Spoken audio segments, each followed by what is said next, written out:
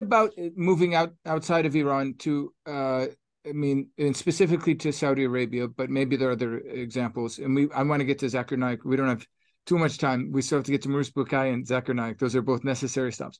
But if you look at Saudi Arabia, I mean, I don't know, someone who's skeptical or cynical could say, well, I mean, Saudi Arabia, you have this agenda of folks who have lots of money, and there's a sort of prestige in funding the sort of scholarship that, I don't know, leads to glorifying Islam, celebrating Islam, championing Islam, making the Qur'an seem better than the Bible, defending Islam against secular materialistic science. So you have, I don't know, some millionaires in Saudi Arabia who are donating large amounts of money, or maybe zakat money is going to this sort of project of establishing a journal, establishing a YouTube channel, establishing a website. And so do you see there in Saudi Arabia more top down? Do you see more sort of foundations that are trying to I think it used to be. orient scholarship in this direction? I think it used to be like that, but right now I think it's started to get changed. It's Okay. more Okay. bottom up. It's like many other places, people in different disciplines became interested in this topic, Yeah. not Yeah. necessarily because of the top down, the governmental support or Okay. authority support. But I think this is at that time probably used to be like that, like many other places, like in Iran, there was a competition actually, who gonna be the leader of the Muslim world, I think at that time. Yes. Yes. Once you go since pre-revolution, even pre-revolution of Iran, there are some ideas about that. I noticed some documents in Malaysia that the Shah of Iran, when he was in Malaysia, he wanted to promote the idea of Islamic League or Muslim Brotherhood. He had such ideas. And I published an article about this one. At the same time, King Faisal, he wanted to do the same. The same thing. Okay. And Maurice Bucaille emerged during the time of King Faisal, right? Yes. Many Yes. people And in Bucaille Bangladesh. himself, I mean, if we shift to Bucaille for a second, Bucaille himself was in Saudi Arabia. Wasn't he a physician to the royal family, or? Royal family in royal and in I mean first in Anwar Sadat, president of Egyptian In president Egypt? Anwar Okay. Sadat. And then it is said, to be honest, it is very hard for me to confirm this. It is said that he was attached to royal family of Arabia, but people is still hesitant to say exactly this one. Okay. But we know about Keithmore that he was, yes, he was in a hospital. He worked for hospitals in Saudi Arabia. He worked with colleagues there, and they produced articles in a series of articles about medicine and Quran. So he was one of the main contributors. So about Bucai's story is, I think, yeah, we should talk about him. Yeah, yes. I mean, how does Bucaille become like present in every bookstore in the Islamic world, translated into so many languages? You mentioned, I think, reading a Persian version as a young man of his work, the Bible, the Quran, and Science, originally written in French, of course, but soon translated into so many languages. I mean, why would this fellow sort of a mystery?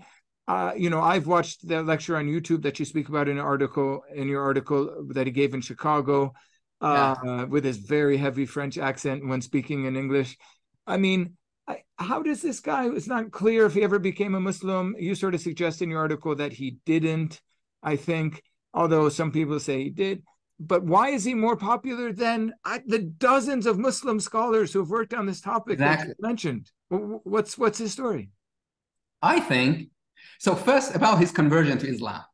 There has been debates whether he converted to Islam or not. Some people interviewed his wife they didn't have any answer about this issue. Tried to find his gravestone to find about this issue and so on. But the point is that in one interview that he had with Al-Azhar University's magazine, and later this interview was translated into Persian in 1980s. Once they ask about his ideas about Islam and Islamic principles, it says that Muhammad is a messenger of God. So, which is Muhammad Rasulullah. So, and there is only one God. He clearly says this issue. If we rely on the interview text, we don't know. I mean, the transcription of the interview. But if we rely on that one, probably he converted. Based on this interview, but we don't know. But about the way he became very popular, I think one of the main reasons was that he minimized the Bible. That was the main, Okay, so he brings them together, not only elevates the Quran, but also brings down the Bible. And he's a strategy, I think, very well. I don't know, the way he minimized the Bible. But, the problem was that the people at that time, there was, the media was silent about others, people working on science and religious texts. They didn't know about David Macht, that he did the great job with the Bible and science. And plenty of other, scientists who wrote about the Quran, about the Bible and science. So Maurice Bucaille. So let me ask a very frank question, Majid, about Maurice Bucaille. We read Bucaille with my students at Notre Dame. And I have a few Muslim students, but mostly non-Muslim, mostly Christian, and most of those are Catholics. And a lot of them, because it's a required course to do theology, so a lot of them are coming from the sciences, and they sit in my classroom.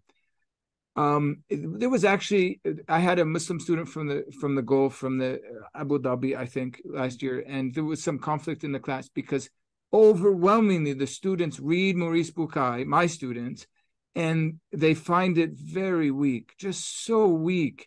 I mean, so he says, I don't know, Surah Al-Ankabut, Surah 29, it says the spider's house is the weakest of houses or something. And then he writes something about, this scientifically proves, because we now know that the fabric of a spider's web is such and such. And they just find this, like, is this serious scholarship? Like, anyone could say that. Like, there's no science here. So how is it that my non-Muslim students, so I said, very frank question, my non-Muslim students are so unimpressed by Bucaille, and he's so sensationally impressive in so many places in the Islamic world. I mean, I don't think all Muslims are. There must be people who don't like him and feel like there are more sophisticated ways to speak about the Quran and science. But I don't know. I just wanted to throw that out there because of my experience here at Notre Dame. Yeah. I think, yes. Some aspects of that is about description of some elements, natural elements in the Quran, but on the other hand, he wants, for example, hydrology. He want to talk about the circulation of water. He refers specifically to the verses of the Quran, and then he put forward some historical information. For example, he says that the idea of circulation of water, for example, in the West, we have it after the 15th and 16th centuries. But what Quran says, for example, let me see. Chapter 23, Surah Al-Mu'minun, verse 18. وَأَنزَلْنَا مِنَ السَّمَاءِ مَاءً بِقَدَرٍ فَاسْكَنَّاهُ فِي الْأَرْضِ وَإِنَّا عَلَى ذَهَابٍ بِهِ لَقَادِرُونَ. So this is what he says, that, for example, he clearly says that we sent down rain from the sky in perfect measure, and then causing it to soak into the earth, and we surely able to take it away.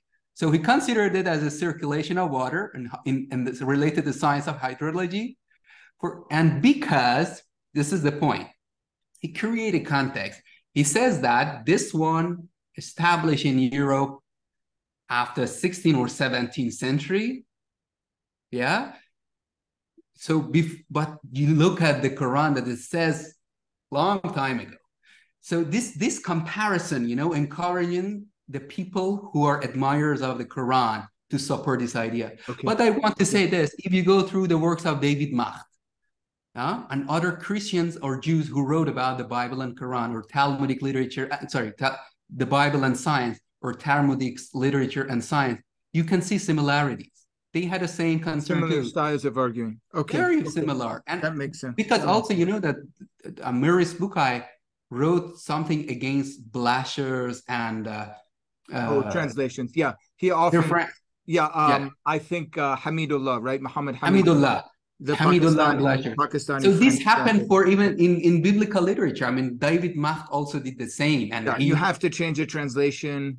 Yeah, like there's a famous debate over his bit about the fluids of the man and the woman mixing, and what it comes from the ribs, but he says, that word tara'ib doesn't actually mean ribs, has to mean something. So he does a lot of work with the translation to advance his arguments.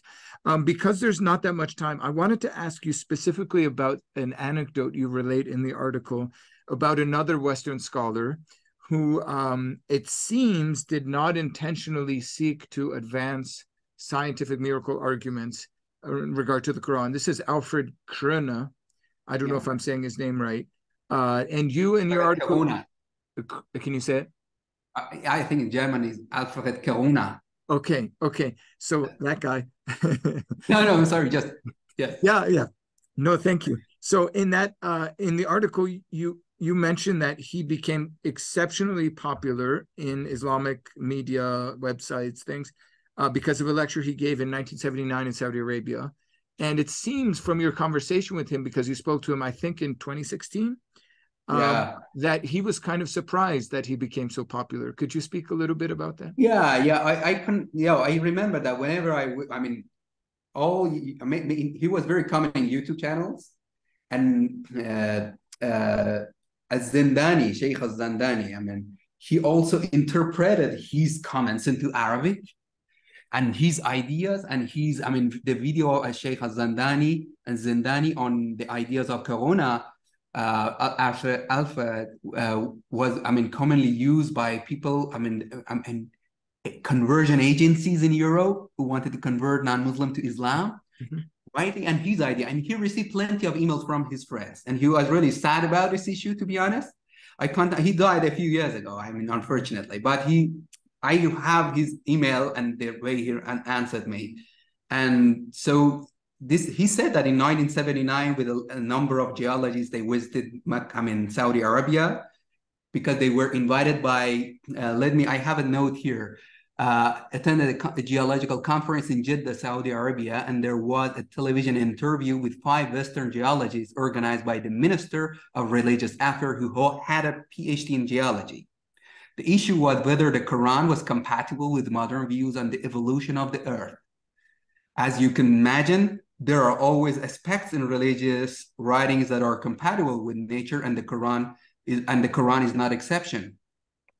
The citation that you now find on these religious sites, like the one that is admired by Sheikh Landani, are taken out of context. I cannot even remember details of the interview. In any case, whatever you find on these sites are surely never said as it is coded now. There is little I can do about it. I asked several friends in the Islamic world for advice. So it means that he was not happy with this issue. And they all said just to leave it and live with it. But the point is that it happened to Maurice Bucaille. You know that once Maurice Bucaille wrote that book, many people assumed that, and they call her as a scientist, and they showed the S of scientist with the sign of dollar, US dollar. And they said that he received huge amount of money, oil money, to write that book. We don't know about this issue, about the accuracy, because these were the people like him or Keith Moore. He tried to contact him. He never responded back. So they are silent about what had happened at that time. But the point is that this is the many people who engaged with this project in 1970s and 80s. Many of them started to say that this is not actually the whole story. The whole story is different. And there were some ideas to take part of these statements and attach them to the discourse of the Quran and science promotion of Quran in Dawah programs. So interesting, Majid. I'm so sorry, but I think we should wrap things up for now. I really hope we can convince you to come back to exploring the Quran and the Bible. I want to just remind the audience of 2 of your books, which the first one is on a figure whom we've spoken about in this interview, Tantawi Jawhari in the Quran, that's published by Routledge in 2018. And a terrific book, which we're going to get to, I hope, in a subsequent interview, Studying the Quran in the Muslim Academy. That's with Oxford University in 2020. And find these 3 articles. They may be on academia. Is that right? The articles? Yes, I placed them on academia, yeah. But the Zayden Journal is going to be an open access source from January. So it's going to be open access wholly. Perfect. Okay. So again, look for Majid Danishgar on academia to find those articles titled The Quran and Science. In their 3 parts, you'll see them all there. Incredibly interesting. As you mentioned during the interview, you don't simply revisit the characters who are well known, but introduce new aspects from diverse elements of the Islamic world far outside of the countries that we usually hear about, Egypt and Saudi Arabia. You speak about the Malay Indonesian world, Iran, all sorts of South Asian contexts as well. So yeah, can very briefly before we wrap up, do you have a current project or future projects that we should know about? Well, in Quranic projects, if I want to say, I've been working on my new book, which is about Vansbro. It is about the whole story of Vansbro and his life, his library, his Quranic studies project, and the aftermath of its publication. So it's supposed to be a critical work. And so adding new information about him, his library, and the way he had influence on different corners of the world. Great. And the other one is about Thomas Aquinas, the 17th century Dutch Arabist. Super exciting projects. Wonderful. Majid, thank you so much. Thank you. I really enjoyed our conversation. Thank you very much, Gabriel. Cheers.